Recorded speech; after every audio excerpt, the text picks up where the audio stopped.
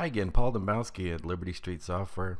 In this video we're going to talk about a situation that comes up on a regular basis actually, and that is I have customers who if they don't collect a particular category or country, they just don't even want to see it in the program anywhere. So what we're going to do in this video is show you how to delete items from the StampManage database, and get started right away.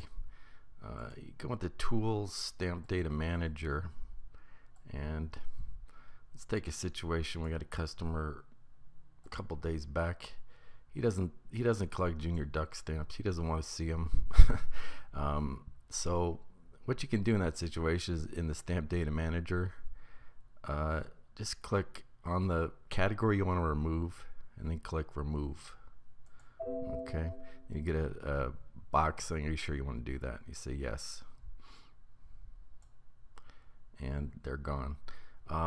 Now what's going to happen though is when you next install a program, they're going to come back again. I'm sorry about that, but basically it's very difficult to figure out whether somebody deleted a category because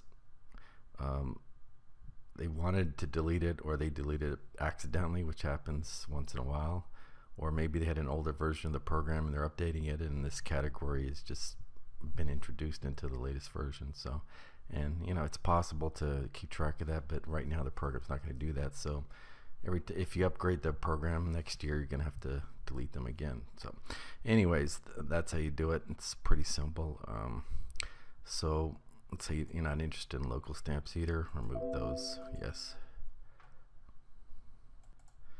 Now you can also remove individual varieties that you want to get rid of from the database. So let's say, for example, computer vended postage. You can click on stamps text here, and let's say the first three here are, you know, sometimes you'll see a stamp that the variety is not or perhaps you added a stamp and realized you made an error.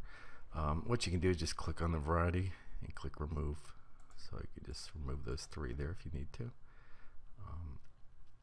Now another thing you can do is you can move stamps between categories very easily. So let's say we had a stamp that was in the wrong category, and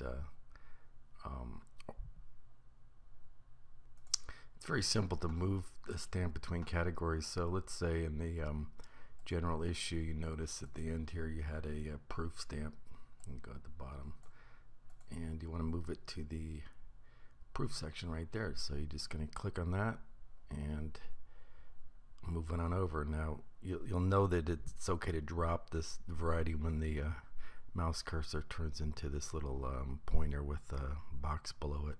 If you see that, you're not able to drop it until you actually hover over the text, and then just click there, and now you're going to see that stamp at the bottom here. So, and the deletion works for countries as well. So if I just am not interested in seeing Sri Lanka, just hit remove. It's all gone. St. Kitts, for example, remove, same thing.